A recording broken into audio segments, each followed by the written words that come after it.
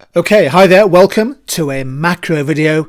We're going to spend a few minutes in this short revision video thinking about an important concept in the global financial system, namely inflows and outflows of hot money.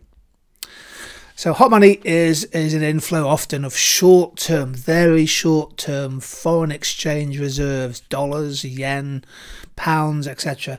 And those inflows are not related to either exports of goods and services or kind of long-term foreign direct investment flows. So hot money is basically money or financial capital that moves very, very freely and quickly around the world looking to earn the best rate of return.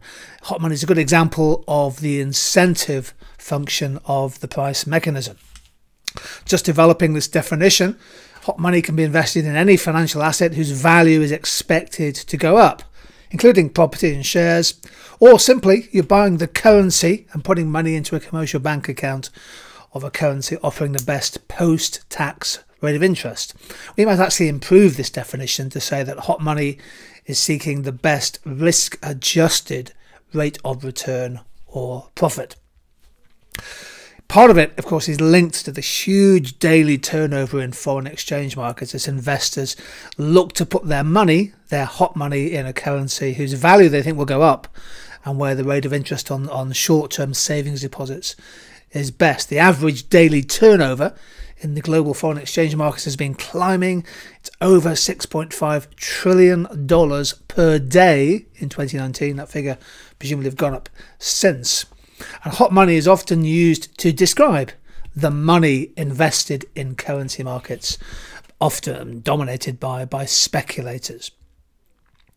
Well, consider this diagram, which shows short-term interest rates for a selection of countries from 2011 through to 2019.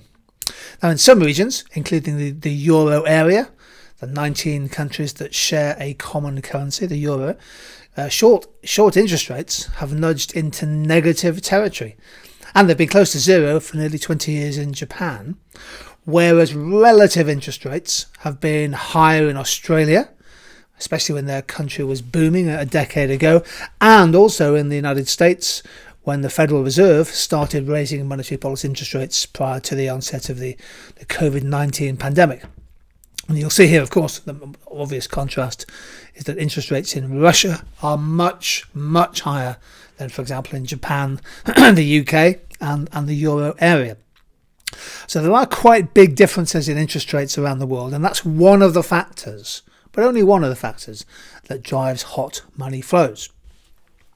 At A-level and IB economics, most students use the concept of hot money when analysing some of the causes of appreciations or depreciations of the exchange rate. So here's a quick explanation of that, a chain of reasoning. So let's assume, for example, the central bank raises their base interest rate and commercial banks in that country follow suit by increasing their own interest rates, including the rate of interest offered to people putting money on savings deposit. Well, that generates a better real percentage return for savers. And in theory, this then, in a world where capital can move freely, this then generates an inflow of hot money from overseas.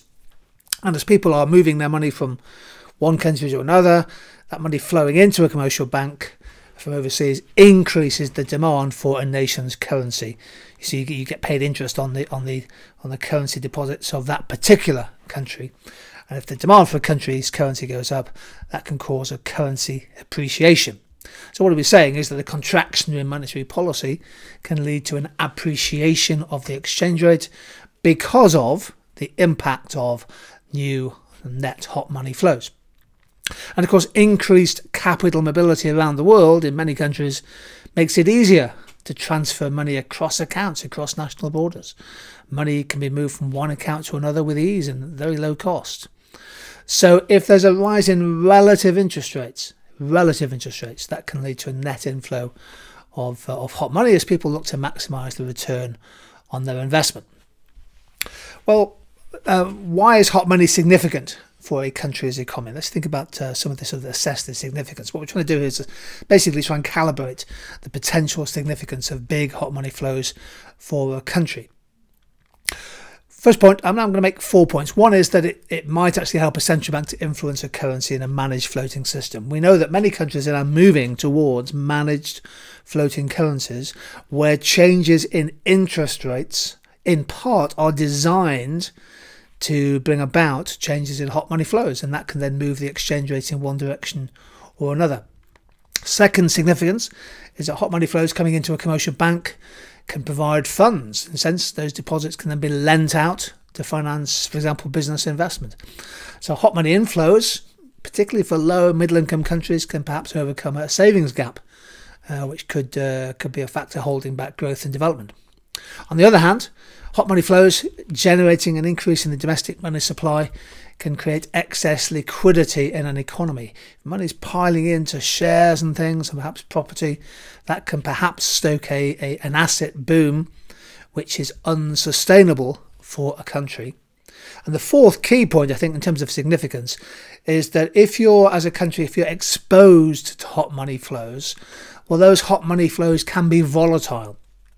So first of all, they can amplify, they can exaggerate exchange rate movements. And a big change in the exchange rate then has a direct impact on some of the components of demand. So hot money flows driving into a country, causing the exchange rate to appreciate, might then make parts of your manufacturing sector less competitive in overseas markets, for example.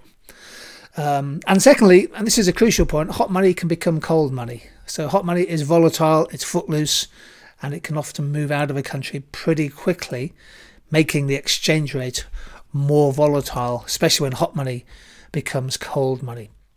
So one of the big questions, I suppose, here is the extent to which a country whose financial system is open to inflows and outflows of hot money is potentially less economically stable.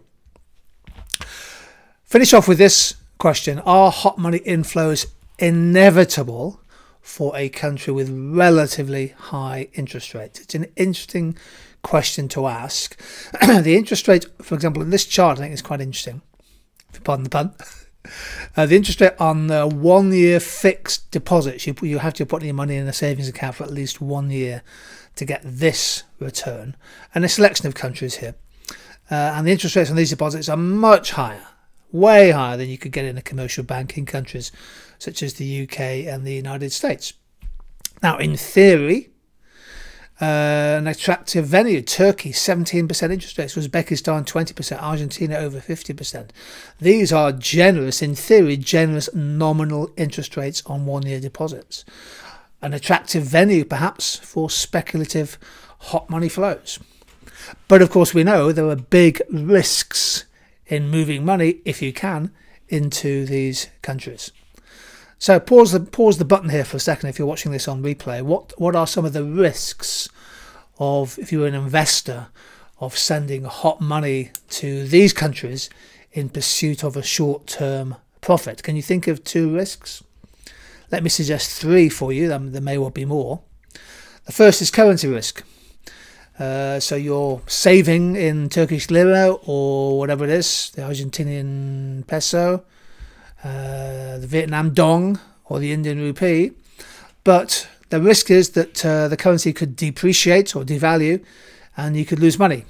And a great example of that, of course, is the recent devaluation of the Turkish lira on the back of the sacking of the Turkish central bank's chief by President Erdogan. Turkish lira fell, I think, something like 13 to 15%, pretty much in a matter of minutes. So there's currency risk. The second risk is harder to calibrate, but it's there, and it's political risk.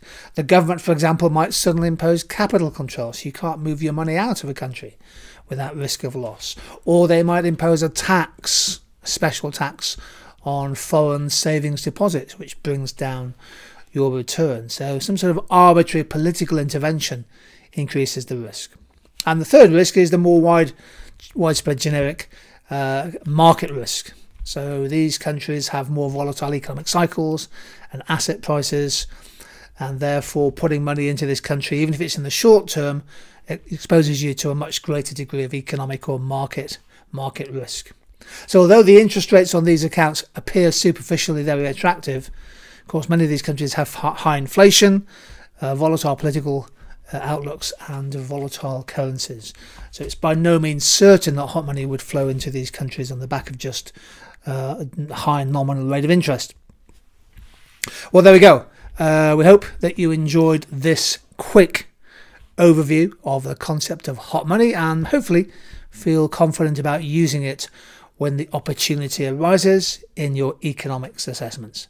Thanks for joining in this video. Take care and see you all sometime soon.